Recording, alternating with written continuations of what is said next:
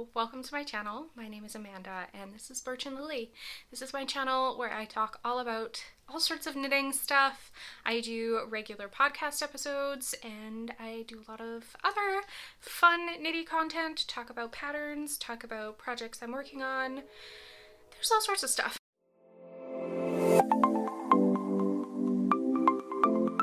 Today is another pattern roundup video. I love doing these and I think you love them as well, so good all around. I'm going to be, as per usual, knitting while I record this video. This is my Gaffret.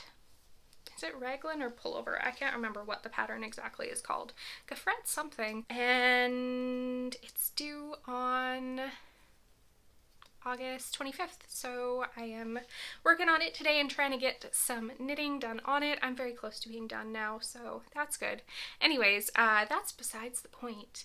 Today's video is going to be a pattern roundup of a whole bunch of one skein knitting patterns. I love these. They're so great. Everyone has single skeins kicking around in their stash that they don't know what to do with, and so I feel like these videos are great for that. They're also great for gift knitting.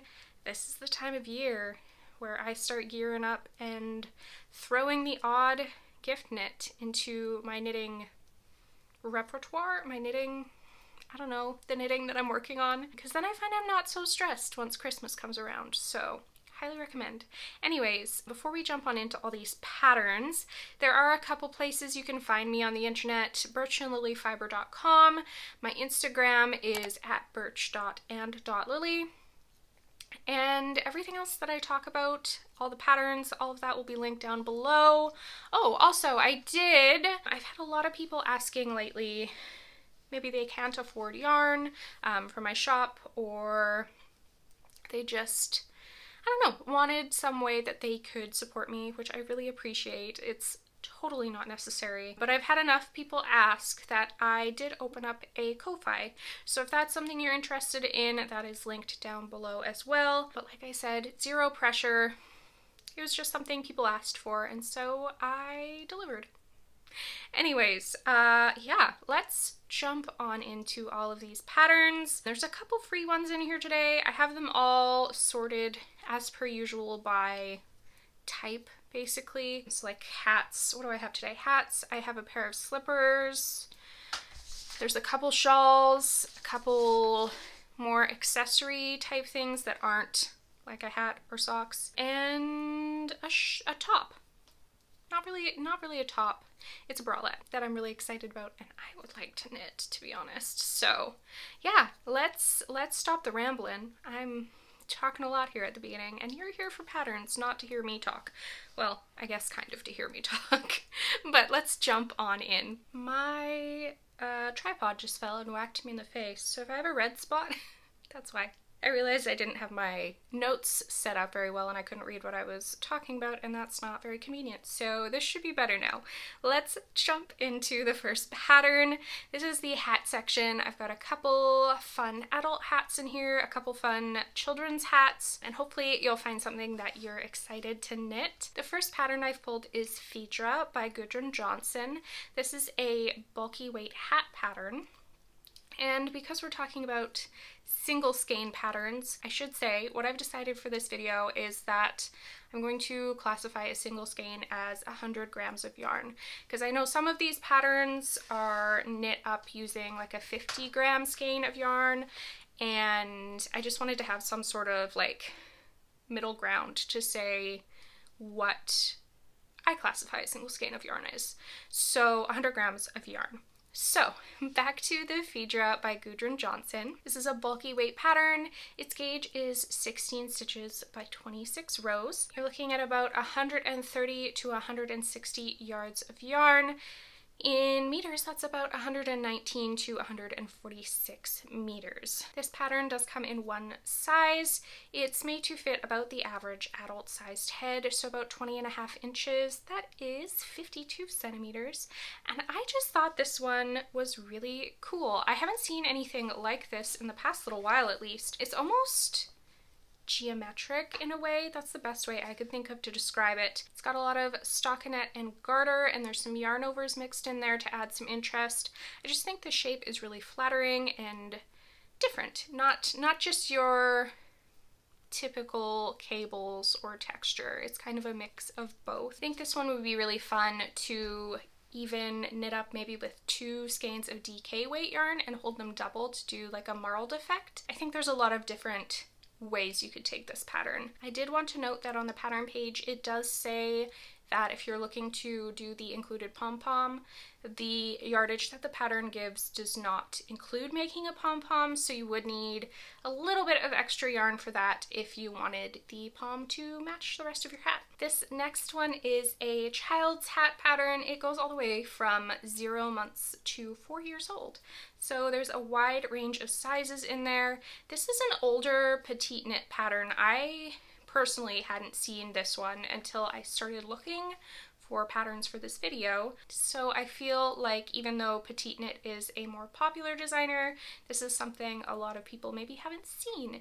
So this is the Karen's Bonnet. I can't remember if I said that already. And it's a really cute hat with like a little tie underneath. I don't think it looks like the typical bonnet maybe I think of, where it's got like the pointed little top, or maybe that's just me. I think it's a really cute pattern that would be very versatile for a gift for a child. The gauge that this pattern gives is 28 stitches for 4 inches. It doesn't give a row gauge, and I think with this pattern that reasoning is because it's very adjustable. You can kind of just knit until you hit the measurements called for in the pattern lengthwise. The pattern only gives yardage for 1 size, so I'm assuming this is the amount of yarn you would use for the largest size, which is about 191 yards or 175 meters of yarn.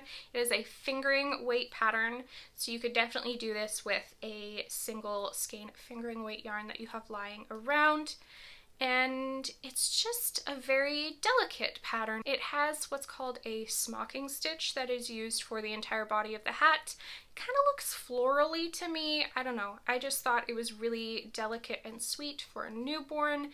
And then it does have the ties that you can use to tie under the child's chin so that the hat doesn't fall off, because we all know how children feel about hats. Most of them do not like them. The Gro Hat is another adult-sized hat pattern.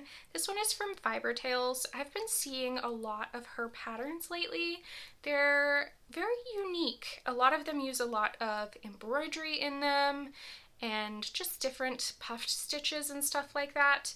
This hat is definitely one of those unique ones. It's knit out of DK weight yarn. It calls for a gauge of about 19 stitches by 33 rows to get your 4 inches square. And you're looking at using about 175 to 219 yards worth of yarn. In meters, that is 160 to 200 meters worth of yarn. The pattern only includes 1 size, but again, it's made to fit an average adult-sized head. And I think if you did think that the hat was going to be a little small or large for you, you could totally adjust the needle size that you use and your gauge just a little bit to make it fit perfectly. The head circumference that this pattern does say it's available for, though, is 21.25 to 23 inches or 54 to 58 centimeters. So yeah, definitely a average adult-sized hat. I think you could make this work as a gift for pretty much everyone. And like I said, it's a really unique pattern. It has this beautiful plant motif growing up, basically, as the name implies, growing up from the brim of the hat, and it does have a folded over brim, which I really do like in a hand knit hat. Just keeps the ears a little bit warmer, and I think it gives a really polished, finished look. I have one final hat in this video. It's called the Barely Bonnet.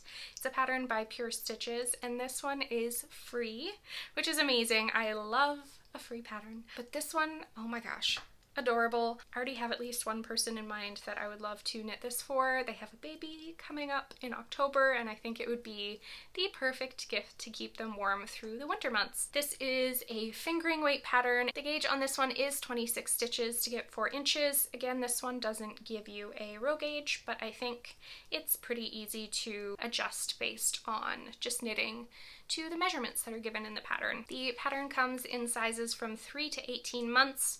Looking at my measurements I've written down here, that's about 11 inches in circumference to 19 3/4 inches, or 28 to 50 centimeters in circumference. Yarn-wise, you're looking at using about 109 to 175 yards, or 100 to 160 meters. So again, for fingering weight, you could get this hat done out of one skein of yarn. This is just the most adorable garter little bear hat. It's got the tiny little ears. It's so cute. The construction on it is a little bit unique. So you start at the front of the hat and work backwards to the back. At least that's what I could figure out from reading the pattern myself. So a unique construction if you're looking for a little bit of a challenge. I think this would be fun. And then also the ears are knit in 4 flat pieces, seamed together, and then seamed onto the hat. So if you don't like seaming, I wouldn't cast this one on, but it's such a small amount of seaming that I think for the finished product, this one's totally worth it. Moving on, I do have one foot category, I guess you could say, pattern for this video. I try not to pull a lot of sock patterns for these videos, at least, because I think socks are one of the first things a person's mind goes to when thinking of a single skein project. But this pair of slippers was different, and it also looked like a really quick and fun gift knit, so I thought it was worth including. These are the Simple House slippers, patterned by Simone Alexandra, and they are a DK weight slipper. Gauge is 19 stitches by 30 rows, and you're looking at using about 170 to 240 yards, or 155 to 219 meters. So you're hitting just about at the full skein of DK weight yarn point. I think you would have to be cautious of weighing your yarn before you cast on this pattern, just to ensure you had enough. But I think with most hand-dyed skeins of yarn, at least, you would have plenty to complete this pair of slippers. The pattern has 3 sizes, from an 8.5 inch circumference to an 11.5 inch circumference foot, or 22 to 28 centimeters in circumference. So that is measuring the widest part of your foot, so kind of the ball of your foot, getting that measurement, and that will tell you about what size you need, and then obviously you'll have to knit based off of the recipient's foot length as well. If you haven't before, you could easily Google what each foot size will equate to in measurement. I think, like, for example, my foot is about a 6.5, and I think that's 9.25 inches. But that's something that you can Google, and doing that has made it very easy for me to gift knit socks and slippers, because I know exactly what length they need to be. I don't have to ask the recipient to measure their foot for me and then somewhat ruin the surprise, because why else would you be measuring your foot? Anyways, this pattern is free. There is a paid for version on Ravelry. I think it may be a slightly updated version, so it might be worth your time to purchase it and just use the updated version that has some tweaks made to it. But if you're not in the place to purchase the pattern at this point in time, there is a free version available as well on the designer's website. It's linked on the Ravelry page, and of course that's always linked down below in the description. But yeah, like I said, I thought this pattern was really unique, not just the typical slipper that at least my great grandma would have knit, where it's just a simple garter slipper. I love the use of garter for just the heel and then the stockinette for the foot of the sock, and it just looks like a really cozy slip-on slipper. This might be something that's fun to have just in your closet at home too. If you have some guests over and they have cold feet, it would be a really easy thing to just pull out and let them borrow while they're visiting. In my opinion, shawls, while they're not my most reach for knit item, are a great way to use up one skein of yarn, especially if it's something special, because you're sure to be able to use the whole skein to its complete entirety and just be able to see it all laid out in one beautiful shawl. The first pattern that I've pulled that is a shawl is the Broken Wings shawl by Joji Locatelli. She has at least, I think, 2 different, maybe even 3 patterns, shawl patterns, that you can knit up with one skein of yarn, but I thought this one was really pretty. It's a fingering weight pattern with a gauge of 20 stitches by 30 rows.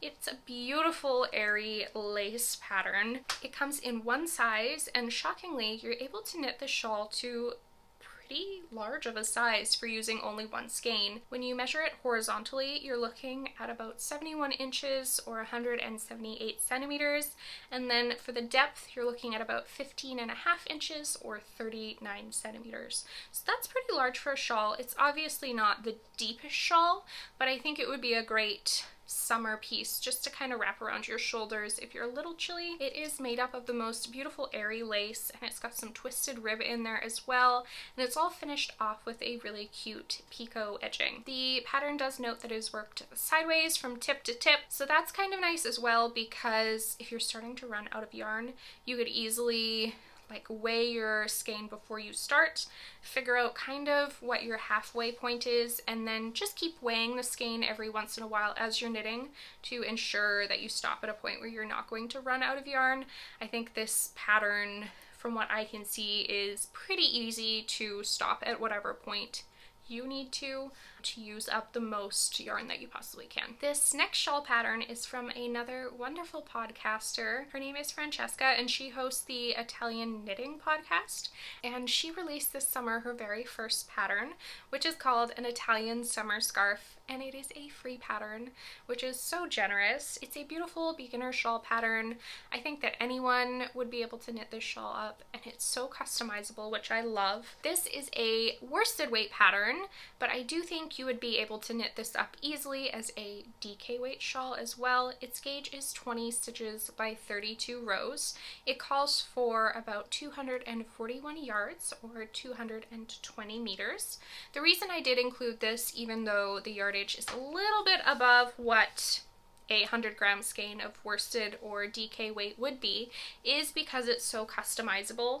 You can easily, like I was saying with the previous pattern, weigh your skein of yarn before you start knitting, and then continue to weigh it as you knit, and once you've hit about the halfway point of your skein of yarn, you're able to take the pattern and just start decreasing in it. So the pattern is knit from tip to tip in the horizontal direction, so you're going to be increasing all the way into the middle and then decreasing all the way to the end. So you can adjust your knitting to exactly how much yarn you have. All in all, I think this is a wonderful pattern that Francesca has put out, and I think it's so sweet of her to have made it a free pattern as well. So if you haven't knit a shawl before, or if you're looking for a gift knit for a friend for Christmas, or who knows what, a birthday coming up, I think this would be a great one. I have quite a mess going on with my yarn right now, so bear with me as I try to untangle what I'm doing. But this next pattern has a little bit of a story to it, so we'll talk about that while I'm fixing my mess. If you follow Carson of Carsley Handmade on Instagram, you would have seen a couple days ago now she posted a beautiful finished object, which was a market bag. I've seen market bag patterns before and they never really called to me, but something about the one that she posted was just really beautiful, and it got me looking for more market bag patterns, partially because the one that she knit was in a book, and while I could get this book from the library, will I? Probably not. So I just thought, yeah, it was really cute, and I don't know, a little bit more practical to me now than maybe it would have been a couple years ago. The other reason I thought of looking for a couple market bag patterns, I know my family in Canada, they no longer have plastic bags in any store. So I thought this would be a fun gift to knit up for some of my family for Christmas, just for keeping in their purse handy in case they need a bag to carry something home from the store. So I have two different bag patterns that I've pulled. One is a little bit larger and more practical, I think, for shopping, and the other I think would make a fun project bag or just a tiny little bag to keep in your purse just in case. So this first one is the Market Bag by Davina Choy, and it is a DK weight pattern. There is no gauge given, but I think looking at what the pattern is, it's a pretty forgiving pattern. I don't think you being a centimeter off of gauge is going to make that much of a difference because it is a bag. I'm not sure if the gauge is included in the pattern once you purchase it, as I don't own this pattern personally right now, but I don't think gauge is too big of an issue with this one. It calls for about 230 to 250 yards, or 210 to 229 meters of yarn. It comes in one size, and there is apparently a video tutorial included in this pattern. So if it's something that intimidates you a little bit, there is obviously a lot of lace in this one. There is a video tutorial to help hold your hand as you're making it. And then as for construction, this bag is knit flat and then eventually joined in the round to knit. I think this one would be great for like 100 grams of cotton yarn, or linen might stretch a little bit too much. But cotton, while it does have some stretch, it is forgiving and quite easily washable as long as you don't stick it in the dryer. This next bag pattern is a really cute one from Purl Soho. This is called the Dumpling bag, and it's one of those bags that's made with two straps, one shorter than the other, so that you can cross them over each other and then just keep one strap over your arm as you're traveling around and doing whatever it is that you're doing. That's why I think it's great for a project bag, because you could put a pair of socks or a hat or something that you're knitting on in it and have the yarn trailing out of the bag, but then only have to worry about keeping it on one arm while you're walking and knitting. This one is another DK weight pattern. It has a gauge of 20 stitches by 27 rows, and you're looking at about 165 yards or 151 meters of yarn. I did write down all of the measurements for this one, so circumference wise you're looking at about a 20-inch or 50-centimeter bag, and then like I said, you have two different length straps so that they can cross over top of each other. The shorter strap is 12 inches or 30.5 centimeters, and the longer is 14 inches or 35.5 centimeters. I just think this is a really practical bag for a knitter, like I said, for walking and knitting, or even if you're sitting on the couch and your ball of yarn keeps rolling away on you, you could cross the two straps over top of each other and kind of prevent it from rolling away as much. Finally, like I said, I pulled a bralette pattern. This pattern, I saw it and I was so impressed. The thought that went into designing this is quite impressive. It's got a lot of shaping and bust starts, and just not something you see a lot. At least I haven't seen a lot with knit bralette patterns. This is the Aphrodite bralette, and I'm gonna have to look at the name here, and I hope I don't butcher it. From Sonata Pileckaite is what I'm gonna go with.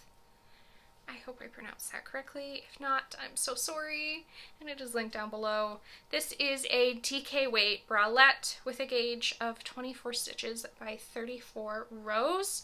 You're looking at using about 142 to 280 yards of yarn, or 130 to 250 meters of yarn. Comes in sizes extra small through 2XL, a bust circumference of about 27.5 inches to 47.75 inches, or 70 to 121 centimeters. There is no ease stated for this pattern, but from my knitting knowledge, I do know that a pattern like this you would want to have some negative ease, because if you have positive ease, it's not going to hold your bust in at all. So I would definitely pick something size-wise that is at least a couple inches smaller than your bust circumference. Just so that you know it's going to fit you properly. It does have bust starts on it, and then there's this really neat twisted rib detail that kind of runs under your bust and all the way around, flowing to the back of the bralette. It has thin straps, but I think that's something that could easily be adjusted as well if you feel like a thin strap isn't going to be sturdy enough for you. And then otherwise, yeah, it's just a really cute pattern. I think you could put this under like a buttoned-up shirt or wear it around on a lazy day at home. I think it would be a really fun way to use up another skein of special yarn. So I've been talking for a while. My voice is starting to give out as per usual. I don't know what it is about filming these videos. I can talk forever with friends, but I think it's because I'm talking for, in this case, 37 minutes straight with no one else to interject that my voice kind of starts to go on me and get a little dry. My throat's dry. I have been drinking water, don't worry about me. Anyways, yeah, that is the collection of 10 patterns I've pulled for this video. I think there's some really fun ones in there and some that I would definitely like to cast on myself at some point.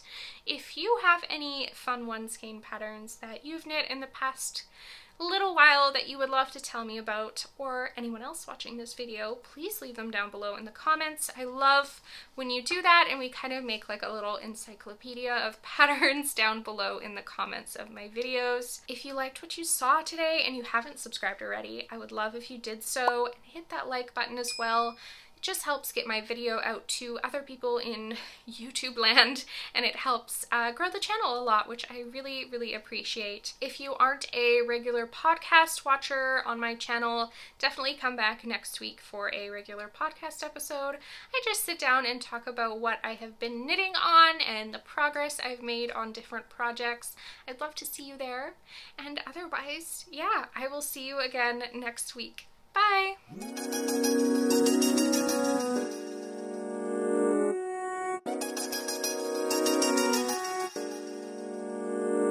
Boom.